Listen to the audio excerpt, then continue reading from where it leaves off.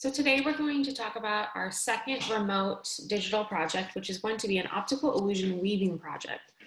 All right, so I've created this document for you in your Google Classroom. So if you go to your classwork tab, it's called project number 4 if you are a 7th or 8th grader, and if you're a 6th grader, it's project number 3, and it's called the optical illusion weaving. And if you look, I created a Google drawing for you, just like with our digital mosaic project, that you will edit yourself. All right, so here's my copy. And the first thing that you're going to need to do today is you're going to need to come up with a background. Now, you can be super creative with this. Unlike our mosaic, we can actually use things other than a shape, but I'm going to show you each of the things that you can do first. So here's the first thing that you could do. You could go up to shape and you could insert a rectangle. So that's the first thing that you could do. So I'm going to do that. I'm going to insert a rectangle. And then if you want it to be really boring, which please don't do this, I recommend that you don't, you could just choose a color, okay? You could choose any color you want as your background. I really recommend you don't do that because then it's not going to be very interesting, okay? The other thing you could do is select a gradient like we did on our mosaic background. And you could just select a preset one, which once again, I don't really recommend, or you could create a custom one, all right? So remember, with a custom one, however many stops you have, or these boxes, is how many colors you're gonna have. So I'm actually gonna add 3 more stops so that I can create kind of a really cool gradient. So I'm gonna show you how you could even make like a rainbow. So I'm gonna add this stop right here. I'm gonna do orange, then I'm gonna do yellow, green. Let's spread them out just a little bit. Okay, I'm gonna add 1 more stop right there. I'm gonna make that one blue. I'm gonna make this one purple. So look, you could even go as far as to make like a rainbow. I mean, that's pretty cool, right? All right, so that's the first thing that you could do. Okay, so I'm gonna delete this. The second thing you could do is you could insert a picture. So I went to Google and I typed in tie-dye background, and you could come up with a cool photo that you want to use for your background. I think this one's pretty cool. So I'm gonna copy it. I'm gonna paste it into my picture. Now, remember, kind of like when we did our mosaics, if you have a really fuzzy picture, you don't want to do that. Oh, and I'm glad it did this because this is a great example. This has what's called a watermark on it. A watermark is what companies or people use so that you can't steal their image and use it.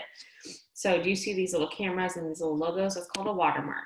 So we want to find a photo that does not have a watermark on it because that would not work very well for what we're going to do. All right, so I'm going to try this one instead. And you want to not leave it this size. You need to make sure that you have it so it fits your entire document. So do not leave it like this. Reshape it to fit your entire document. All right, so that's another thing you could do is you could insert a picture for your background. You can insert one picture, or say that you would like to create a collage, and I'm going to show you what that means. So let's say I'm going to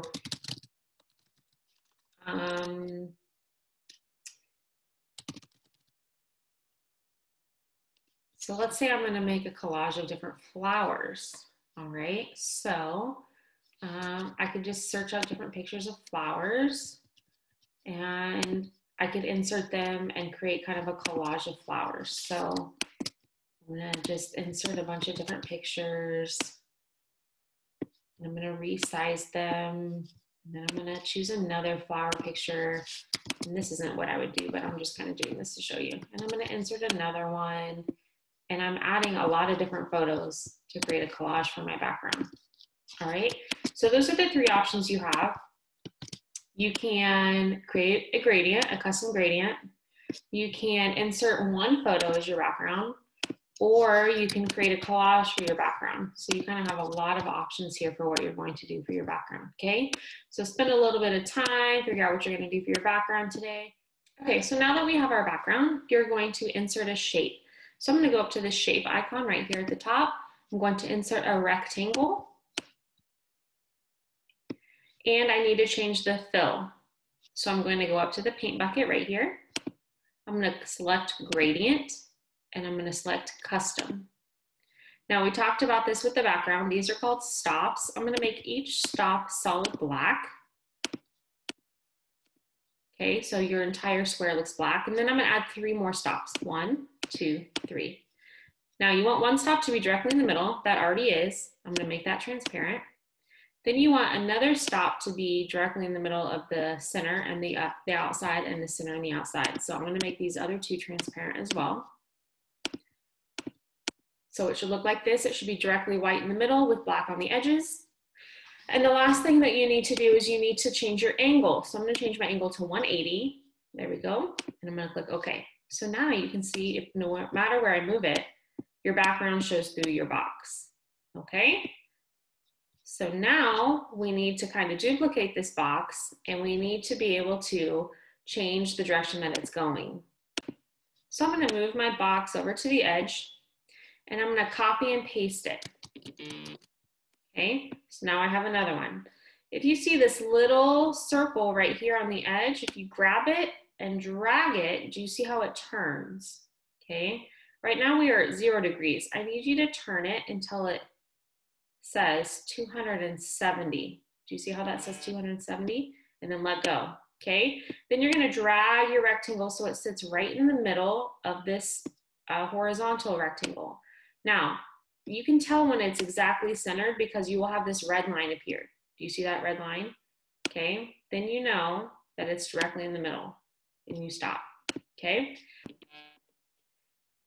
Now, before I go ahead and duplicate these, I'm going to select each one and I'm going to change the border. So the border color is black, but I'm going to change it to 3-point thickness. Can you tell the difference between the two now? So I'm going to select this one too, and I'm going to change the border to 3-point thickness. Okay. Then I'm going to click on my vertical rectangle and I'm going to hold down the Shift key. I'm also going to select the other one. Now I've selected both. All right. So now we can copy and paste both of them at the same time. So I'm going to line them up. And remember, you do that by lining up the red line. And now you have both, and then I'm going to paste that one more time. And I know that it goes off the screen, but then it should look like that. Okay, so it will go off, but then you have an entire row done. Okay, so now what I want to do is I want to select the whole row. So I'm going to click the first one, and I'm going to hold Shift, select the second one, select the next one, and so on, while holding Shift the whole time. So now I have the whole row selected, okay? And now I'm going to center it, which means I want it in the middle of my paper. So do you see how I dragged it until that red line appeared? And then you stop. So now that I know that that's in the center, okay? So now I'm gonna copy and paste the entire row again. So I'm gonna hold Shift, select the whole row, copy and paste. Now this is kind of like when we did our other op art drawing where we had to kind of line them up, but you don't want it directly below. You want it staggered, meaning we're going to create this square shape in the middle.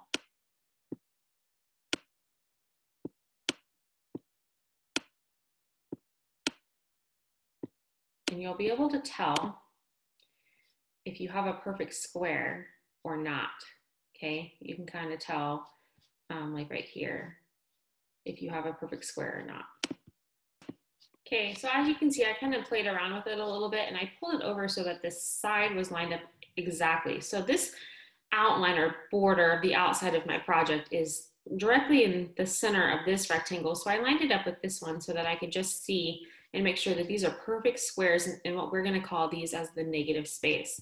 Okay, so I'm going to deselect that because now I need to add another one over here. So I need to move this one over to the other side. So I'm going to move that on over.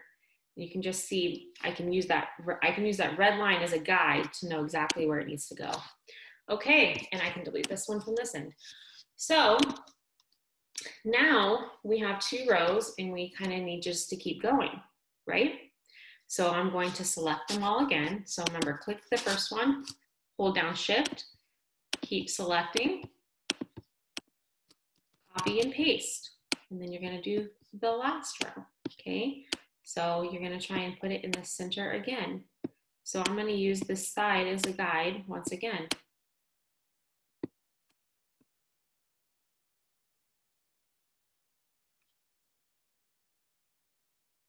All right. And now you should have your 3 rows, and you can kind of see how it's creating a weaving already.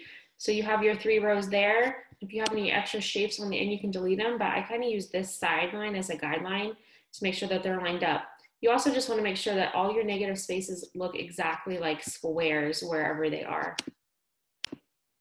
So as you can see, we still have some to fill up at the top. We still have some to fill up at the bottom, but we are going to do that tomorrow, and then we're also going to do the last step. Okay, so this is all you need to complete for today. Reminder, the entire thing is going to be due on Friday, but this is as far as you need to get today. So don't worry about working ahead, and I will have another video for you on your next remote day.